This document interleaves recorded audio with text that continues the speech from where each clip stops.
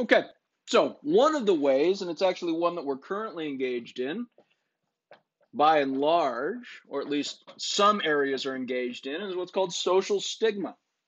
In other words, we don't hang out with, or we publicly chastise or admonish and ostracize people who engage in misbehavior, right? And why does that work? Well, remember, they're getting all of the benefit. Now, remember, this is misbehavior, right? So this would be for a negative spillover. They're getting all of the benefit, and what we're trying to do with social stigma by ostracizing people or making fun of them is to increase their costs of engaging in the behavior.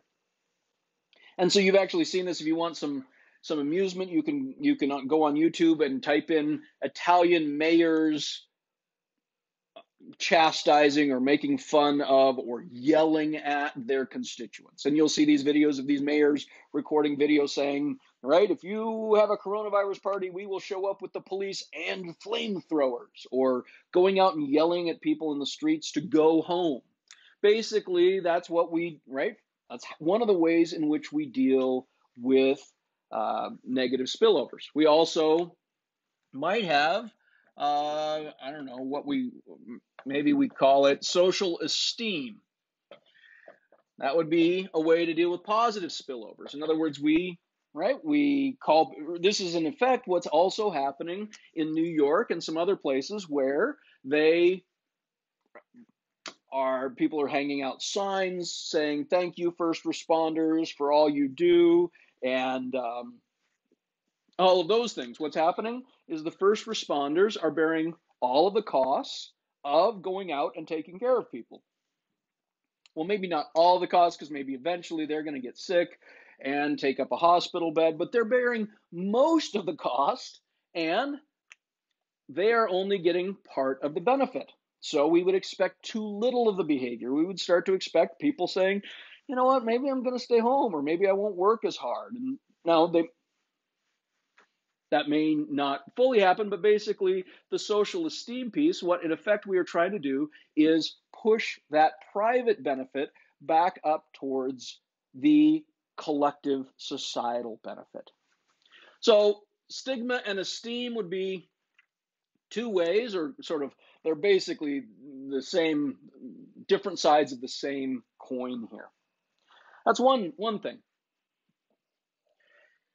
So we've already been talking about, for most of the class, we can have property rights.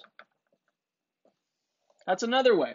So if you think about, when I go to the grocery store, now I haven't, but when I eventually go to the grocery store, there will be a huge benefit of there being food on the shelves, of other people taking their time and energy to provide me with lunch or dinner. And this is certainly the same case, right, with Grubhub or DoorDash or Uber Eats or all these delivery services, or Domino's, right? I get a huge benefit from somebody being willing to cook and deliver food to my house. So I get a benefit of ordering that food. They bear all of the cost. If they don't get most of the benefit, then we're going to have too little food delivery. And so how do we deal with that? One of the ways we deal with that is say, look, you don't have a right to expect people to deliver this. You have to compensate them. You have to increase the amount you pay them until they say, yeah, I'm willing to do that. In effect, by establishing rules, we have made it so that I have to compensate them. I can't get the benefit of their actions unless I compensate them. And so again, that's really where we've been living most of this semester, and where we've been talking most of this semester, is that there's a set of rights in the background that is working to align the private and the collective incentives. Now, we can mess with these rights in a way that turns any situation into a negative or a positive spillover. So, and this has happened historically. So if any of you end up taking macroeconomics with me, we will end up talking about life expectancy in China in the 1950s, right? So if we're going longer here, Life expectancy in China goes, right? It drops down and then pops back up. Basically, in the Great Leap Forward, what the Chinese government did was to abolish private property rights. There were property rights, they were collective property rights. And what that meant was we work on a collective farm. Now, do we as a group get to keep all of our food? No, the state takes a lot of it. But let's just think about a collective farm. Maybe this is too far away for some of you. Maybe China is, right, the other side of the world. Let's think about Hutterites. So Hutterite communities on the Hutterite farms, they generally, I'm trying to think, I know Hutterites have communal property. I think they have communal property in pretty much everything within the farm. And I'd have to, don't quote me on that. But basically, what's happening, we have communal property rights. The issue, of course, then is if I choose to go out and work my butt off farming, what happens? I bear all of the costs of the behavior, and other people within the commune get the value of the greater production. And so we would expect, in that case, to have too little hard work on the farm. Now, Hutterite communities and Anabaptist communities and smaller social settings largely can address that through social stigma or social esteem. Now, it turns out that those communities have to stay fairly small. This doesn't work if we're going to do this across millions and billions of people, which is part of why the Italian mayors mocking people and yelling at them in the streets has not been terribly effective. Because it might work within a community of, usually communities, these things start to break down. Anthropological research shows that it starts to break down at the point where we stop being able to recognize everybody on a face-to-face basis.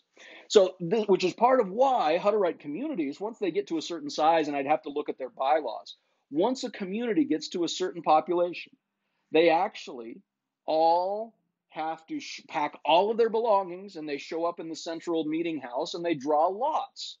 And half the population has to leave. They're right. They get a certain portion of the property at that, right, or a certain amount of cash, and they have to go leave and start a new community. Why? Because basically, if that didn't happen, communities that didn't do that eventually become too large for communal property rights to align private and social incentives. So again, if we are willing to have a small community where we have limited gains from specialization and trade, social stigma and social esteem may be an effective way, but we probably, if we want to be prosperous and flourish, like we have seen society and human beings flourish for the last 200 years, we're going to need some way of getting people who don't know each other. Remember those millions and billions of people who don't have time and place specific information about each other to coordinate their behavior. And so we have to think about the rules that we can put in place. Now, remember, we could turn any situation into what we would call a tragedy of the commons, where people use too much or don't produce enough, by changing the property rights. And that's really what happened in China. Unlike the Hutterite community, you take the entire agricultural sector of the large, massive country of China, and you do away with private property rights, and you turn all property communal. What happens? Well, people aren't going to work their butts off. They're going to try and skate by. Why? Not because they're evil people, but because the benefit of working their butt off, they go, I'm not getting anything out of this. Why would I work really hard and, right, incur all this cost, give up time spent drinking tea or sleeping in or spending time with my family? Why would I do that if I don't get much of the benefit?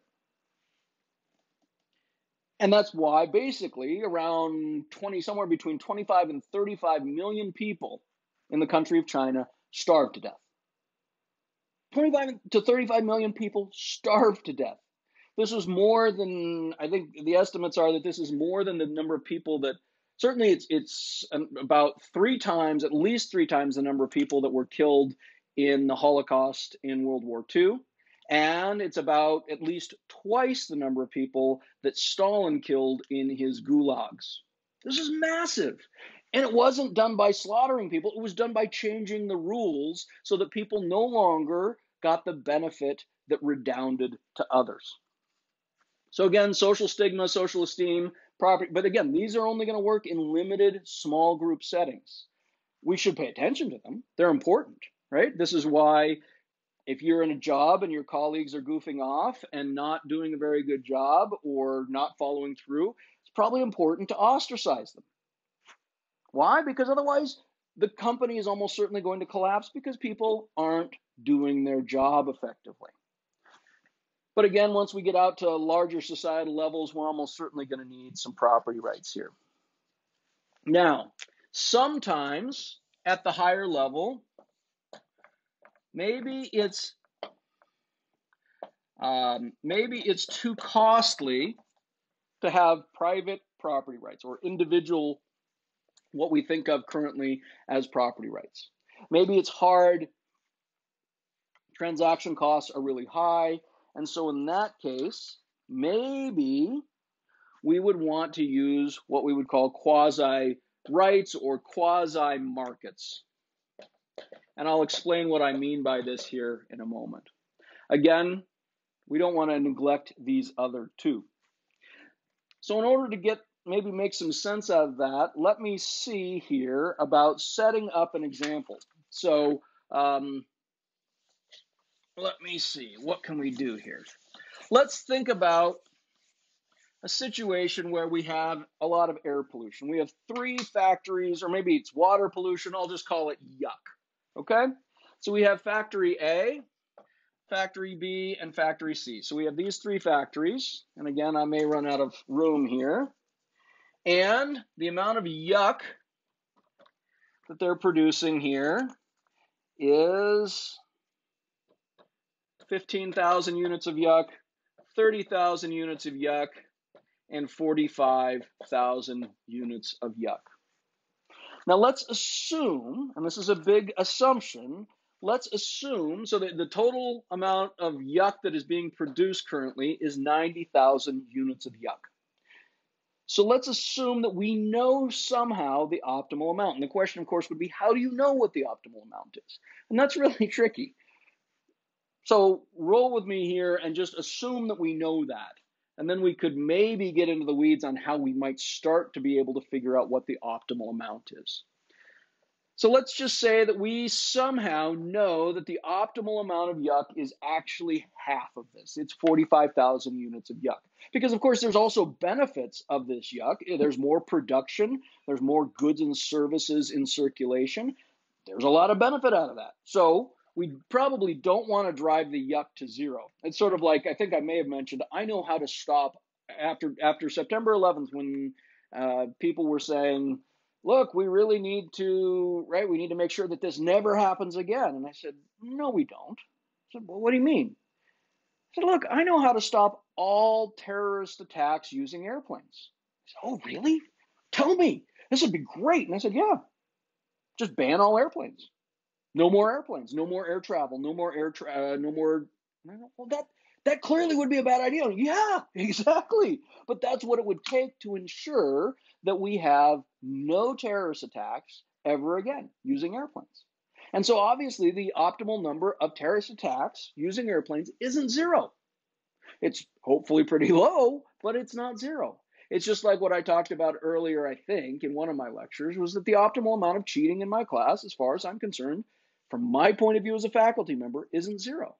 Why? Because what it would take, the cost that we would impose on you guys and me of trying to get that to 0 would outweigh the benefits. Now, that doesn't mean we should just let cheating go unchecked, but it means that the optimal amount isn't 0.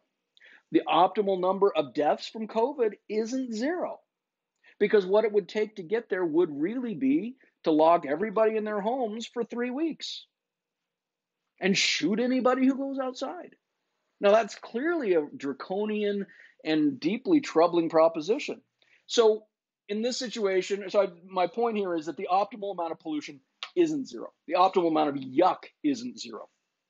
So let's think about different ways in which we could get to this optimal amount. Maybe I'll put this over here in another color so that this is the optimum. Now I'm going to add in another piece here. and I'm going to add in a differential cost, unit cost of reducing the yuck. And I'm just going to say the unit cost here, the cost per unit is $1 for factory A, $2 for factory B, and $3 for factory C. So now let's consider some options and some ways in which we could reduce the yuck. Well, one option would be to limit all factories to 15,000 units of yuck. And so in this case, factory A would reduce 0, because they have a right to pollute, 15,000 units. And so their total cost of reduction would be 0. Factory B is going to reduce their yuck by 15,000 units, in which case their cost is going to be $2 per unit times 15,000 is going to be $30,000.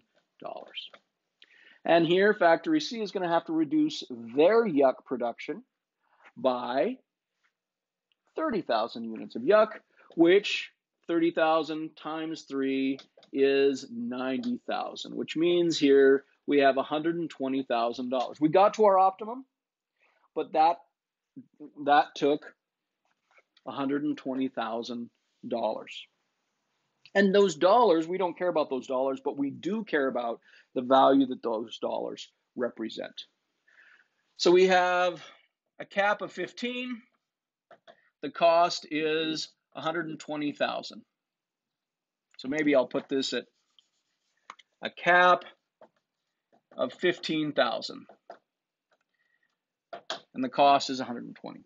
I'm going to move this over here, factory A, factory B, and factory C. So what's another way? Well, we could force all of the factories to cut their yuck in half. And so in that case, factory A is going to have to reduce their emissions to 7,500, which is going to cost them 7,500, $1 per unit of yuck. Factory B is going to have to reduce their yuck production by 15,000 units at $2 per unit. That would be 30,000 units of yuck. Factory C here is going to have to reduce their units of yuck by 22,500 units of yuck times $3 per unit, 67,500.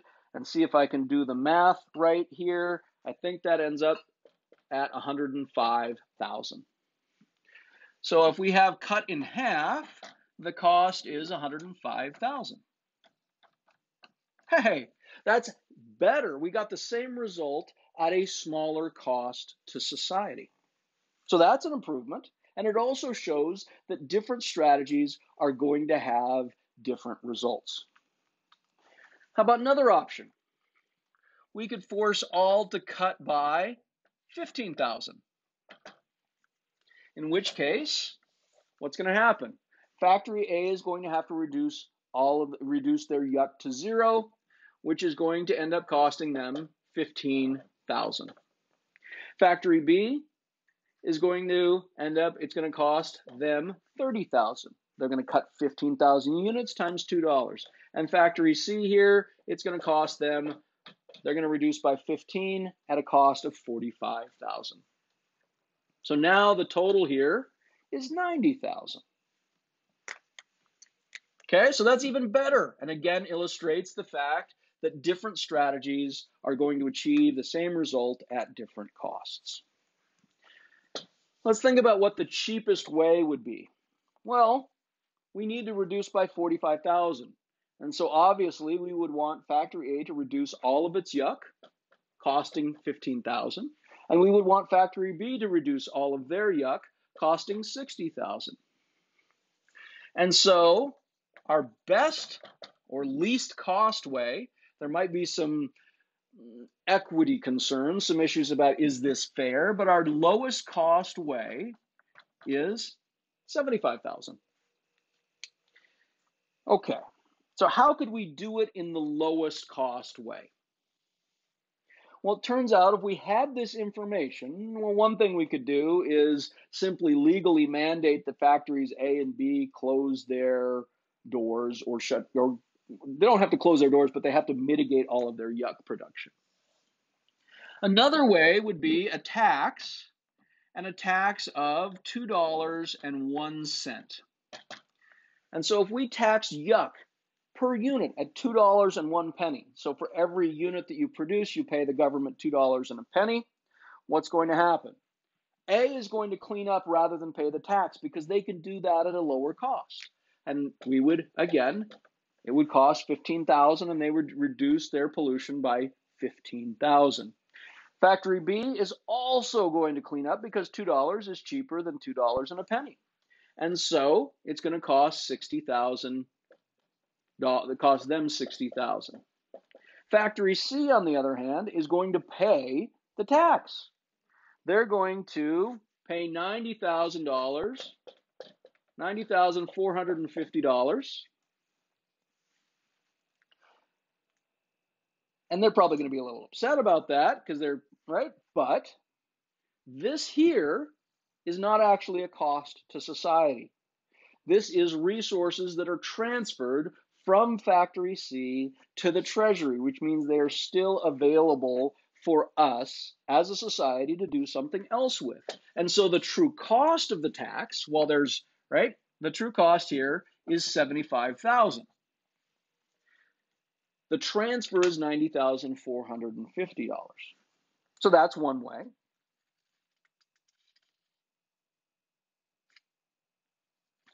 Another way to do it would be to assign property rights.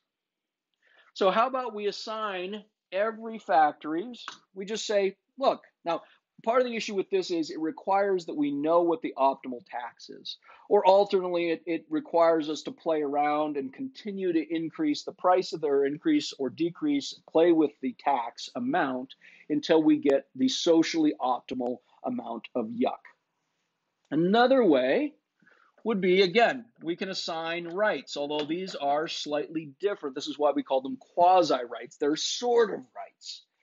In other words, we could assign rights to every factory that they get to pollute 15,000 units of yuck.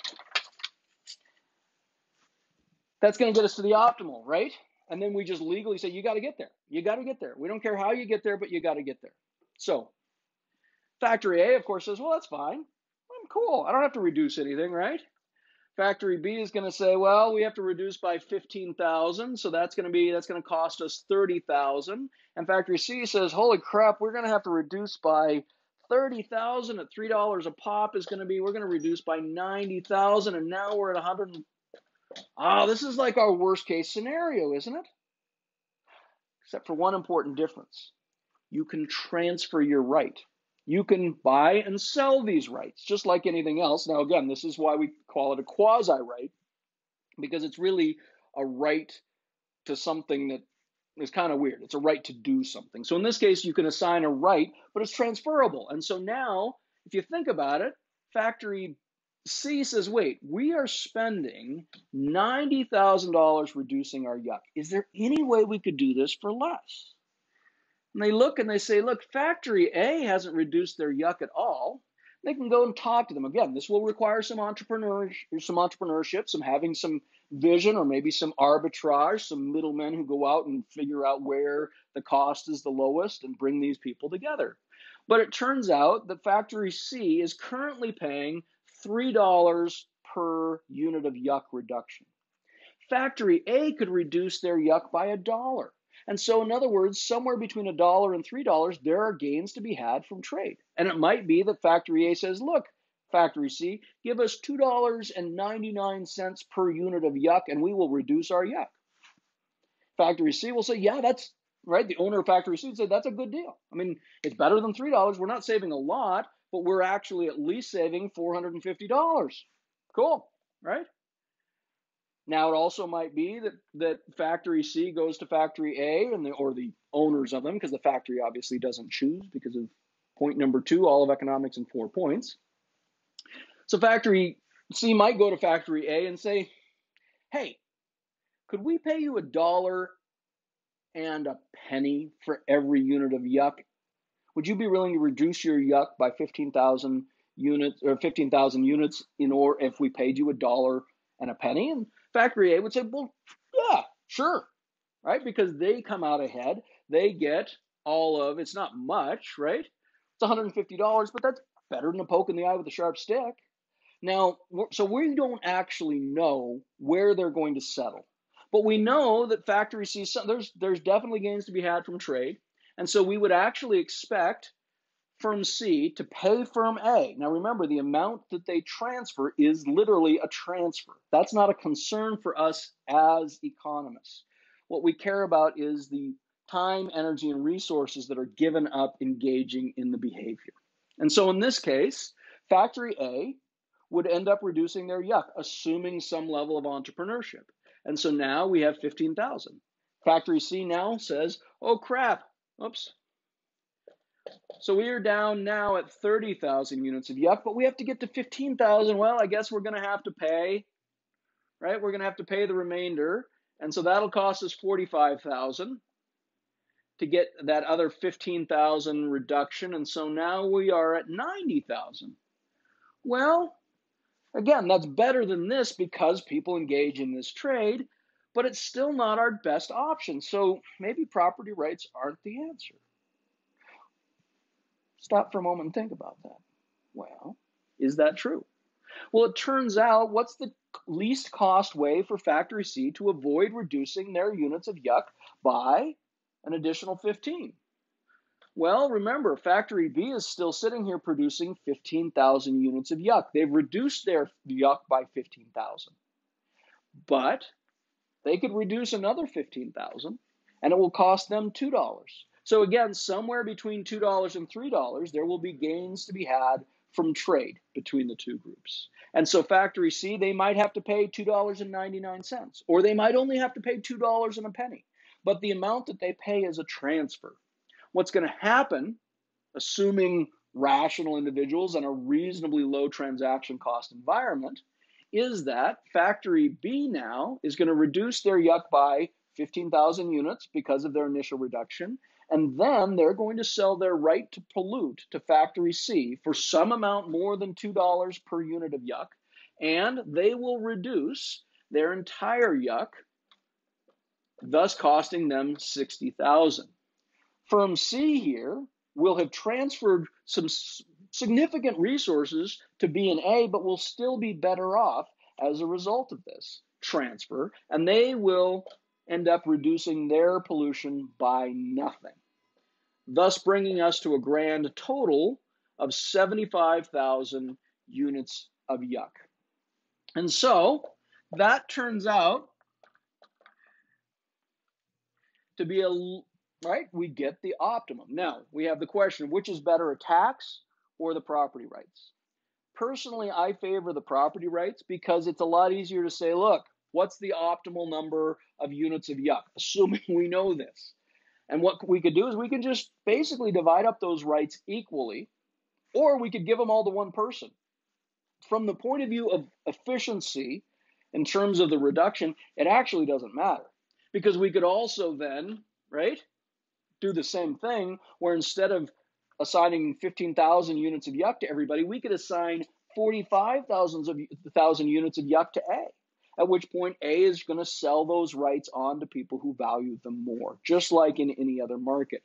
Of course, this is going to require courts. This is going to require some transaction cost reducing technologies, because the whole reason why we needed to do this was because transaction costs were too high.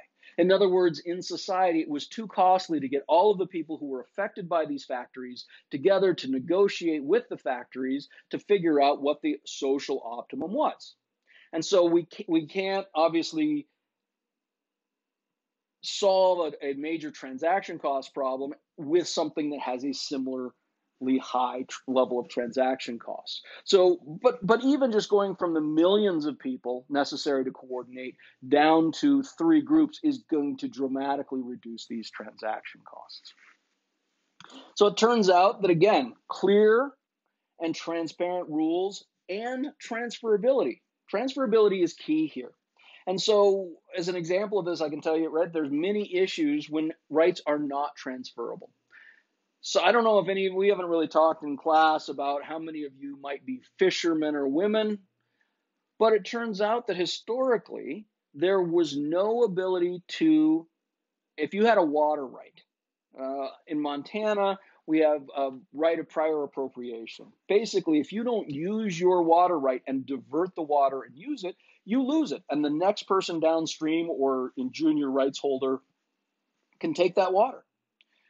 Now, historically, that might have made some sense, but in the modern age, what that meant was that people would basically use all the water in the Gallatin and the Madison some years. And what that meant for people who like to fish was that there wasn't enough water to keep the stocks high enough. And so Trout Unlimited, a bunch of concerned fishers said, look, and they went to the rights holders and they said, can we buy your water right? We really value having a certain amount of water in the Madison and the Gallatin. And the ranchers and farmers said, yeah, you guys are willing to pay a lot for this. We'll be happy to sell you the right. And so Trout Unlimited bought the right. And then they discovered there was no water in the Gallatin or the Madison. And they went to the court and said, look, people are using our right. And the court said, yeah, actually, you don't have a right to in-stream flows. Our current rule system doesn't view that or doesn't countenance that. Now, they subsequently have been able to get those rights to be transferable and get rights to in-stream flows in the state. And that has clearly been a good thing because now it forces people who use water to take into account the impact on fishermen and women. Why? Because if they don't take it into account, they are giving up the revenue they could have gotten from Trout Unlimited. And so now that doesn't mean that they're going to actually sell their rights to Trout Unlimited, but it says that if they don't pay attention to Trout Unlimited, there's a cost there. They're giving up the opportunity to get that revenue from Trout Unlimited. Now, in a slightly different example, federal lands have grazing permits. I alluded to some of those on BLM land that my family ended up selling, which is, again, an example of why government can't give things away for free in the long run. Now, it turns out on a lot of federal land, if you have a grazing permit and you don't use it, the federal government can sell, and state governments can sell that grazing permit to somebody else. You have a permit to graze. You have a right to graze. You don't have a right not to graze. You don't have a right to exclude other people. And so it turns out that some people really would like to have backcountry area in the mountains with no livestock on it. But they actually can't assert that right in the current system. They can't buy up those rights. They could buy the grazing permits, and then the government says, look, we sold those grazing permits to somebody else too. You paid us for them, but we sold them to somebody else. Why? Because you weren't grazing anything. I would argue that we can definitely make ourselves better off if we made those rights transferable, not a right that you have to use or lose it, but rather a right to do something or not to do something. Okay, so oftentimes, hopefully this makes some sense. I hope that we'll have a chance to talk about this in chat, or you will raise some questions if it doesn't make sense to you. But the key here is, again, that if I can't force you to compensate me in one way or the other, it doesn't have to be money, but if I can't force you to compensate me for the benefit that my actions give to you, or if I can't force you to compensate me for the costs that you impose on me, then we would expect either too much or too little of a behavior, and that would be an argument for government stepping in. Now, I would say that oftentimes in the discussion about spillovers, the argument actually goes more not along the lines of there is too much of this behavior from a social perspective, we need to find some way of increasing the cost of the behavior, or there's too little of the behavior. Usually what happens is the discussion boils down to your behavior has a negative impact on me, therefore government should keep you from doing it. Or alternately, your behavior has a positive impact on me, therefore government should make you do it or should at least subsidize you. But of course, neither of those are anything more than a juvenile or child's argument, basically throwing a tantrum in the aisle at the grocery store saying, I want mine. what is an analytic justification for government intervention is that there is either too much of the behavior from a societal point of view or too little of the behavior from a societal point of view. So part of the problem here is, how do we know who is right? How do we know who's right? How do we know whether we should have more of the behavior or less of the behavior? This doesn't give us the answer, but it at least allows us to start having a meaningful discussion. So one of the things we've already talked about is, for example, higher education. And people say, look, higher education produces a large benefit for people. Yes. Faculty showing up and working their butts off trying to teach students effectively has a positive impact on students. Yes. So we should force government, or we should have government subsidize it. Wait, why? What is the spillover that you get out of my behavior that you don't compensate me for, or that I don't take into account? Well, if we had it so that everybody could go get a college degree and faculty weren't paid, then yeah, we would have way too few faculty. We wouldn't have nearly enough instructors. But in the current situation, what is the benefit that you get that you don't have to compensate for? Or maybe we change the discussion and say, look, maybe you deciding to get educated has a societal spillover. And I say, well, what is that spillover? And people say, well, it makes students more productive. And I say, yeah, but can you exclude? So this is another question.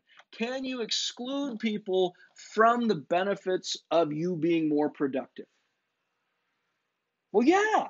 If they don't pay you or compensate you adequately, you don't work for them. You go do something else. So the productivity side of education isn't a spillover, or at least not with our current rights. Now, again, we could reinstate slavery, at which point, yeah, then there would be a problem, and we would expect an under provision of education, or of educated people. People would generally choose not to go get an education if other people can use their labor without their consent.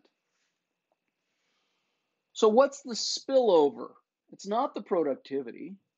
In order for there to be an analytic case for government involvement, you would have to argue that there is some spillover out there that is not being taken into account. Either that there's too much of the behavior because you get a benefit out of getting educated and you don't bear all of the costs, or, right, in which case we would expect too much of the behavior, or alternately, you bear all the costs and only get part of the benefit, in which case we would expect too little of the behavior. The key here is it could go either way. We could have either too many people getting educated or too few people getting educated. I suspect, honestly, in our current environment, that too many people go to college. Why? Because we subsidize it. So again, in order for that to make sense, remember that graph that we drew up with a subsidy for higher education, and there's a reason why I've sort of insisted on that, is because I think that's a common example that people use to claim that we need government intervention. Bernie Sanders has been arguing we should make it free for everybody, and other people have been arguing that we should forgive student loans and so forth. Now, unless there is a spillover argument, a positive one, that other people, neither faculty, because we're here in supply, or administrators here in supply, nor the students, there's some benefit that people who are neither faculty nor students get that they don't have to compensate for. And this can't be the employers, because you can exclude them.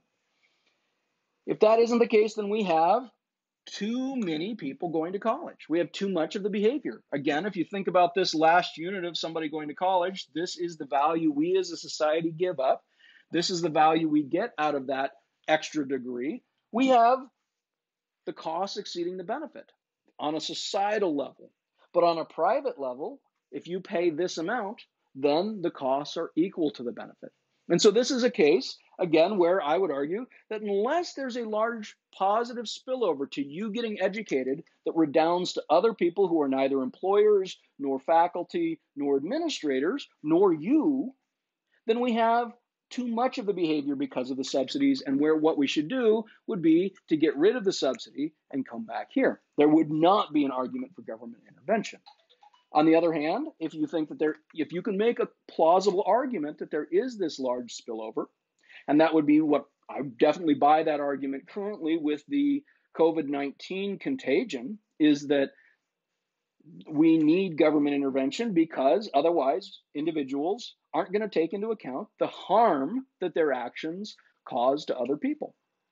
Say, look, I've been in my house now for 3 weeks. I haven't left. I went out and sat on my porch for a little bit, but that's really it. Took out the trash. That I've been bearing all of the costs of that. The benefits of that have redounded to other people. Now part of the way we've addressed that is through social stigma. And that's part of why I actually take these sorts of things quite seriously. So again, one of the things that we have to figure out is who is right. And we need some system for maybe determining that. And that's hard. That's not easy, but we should understand that, as I talked about in the last lecture, that people are not going to be talking about the social benefit when they go and talk to legislators. What they're going to be focused on is their benefit and their cost. So how do we know who's right? If we know who's right, then the question is, how do we do it? What's the lowest cost way to address either the negative or the positive spillover? As I mentioned already, one solution is to develop empathy, to develop compassion, to develop self-control. Well, I didn't mention that one. That's one, right? Internalize this. That's part of why I've been staying at home. That's part of why I try and work quite hard at my job, is because I understand that, generally speaking, now that I'm on the other side of tenure, there are not formal rules in place that force me to take into account the benefits that redound to students from my working hard. And there's also nothing that forces me to take into account the benefits that redound to my colleagues from working hard, because my working hard makes their lives easier. And so if we, again, in higher education, can't use formal techniques, we're going to have to rely on either empathy and self-control or social stigma. Now, of course, if you're at a large university like, I think we're small enough that social stigma could probably work. I mean, we're about the limit of it, because we have, I don't know, was it 300 faculty, something like that? That's the upper bound of where that starts to work. But at a place like Michigan State, no, you're going to need formal rules. So one way is to develop empathy, compassion, right? So one is empathy, or an awareness of these issues, which is part of why I take these things far more seriously, is because I understand this is an important one. We also have things like social stigma or esteem. And we could have, right, again, maybe some form of property rights or rework the property rights. This allows for cooperation, like what I mentioned with the Rainy Wildlife Preserve. Once the Audubon Society owned the land and were giving up the revenue from oil exploration, they took into account the impact of their decision on other people. Now, that doesn't mean that we know that they're going to permit oil pumping, but it means we know that they at least are thinking about it. And if they say, no, we're not going to allow oil pumping, they have weighed the costs and the benefits.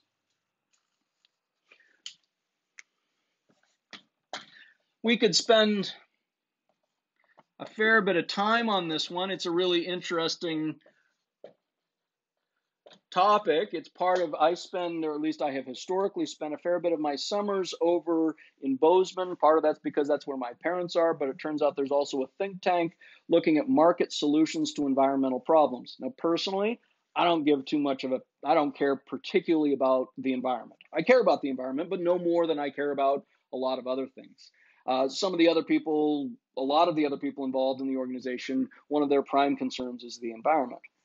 But I'm still interested in being there because what we spend our time looking at is, how could we use property rights? How could we try and leverage markets as much as possible? Because markets are this really cool discovery process, right? They convey information and provide incentives to act on that information.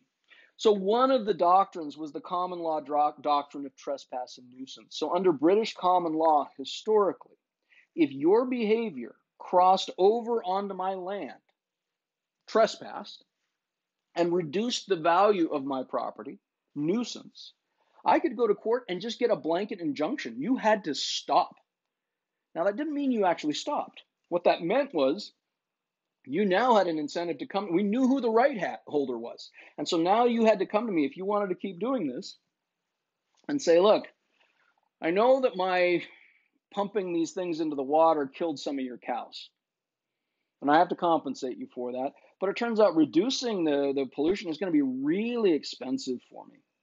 It's going to be really costly, not just expensive, but costly. What would it take for me to be able to buy out your cattle operation? Or how much would I have to reduce my pollution to get you to be okay with it? And how much would I have to pay you? Basically, trespass and nuisance, the legal